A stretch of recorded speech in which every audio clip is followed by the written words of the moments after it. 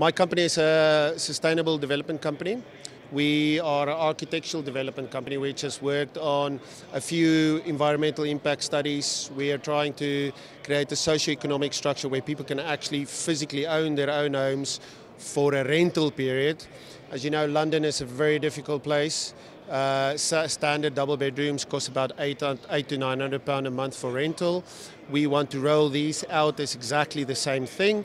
We want to provide the ability for a little tiny house to be placed on a garage space, council block of flats, any flat roof space, where you can then physically own your property over a 2-year period at about £800 a month.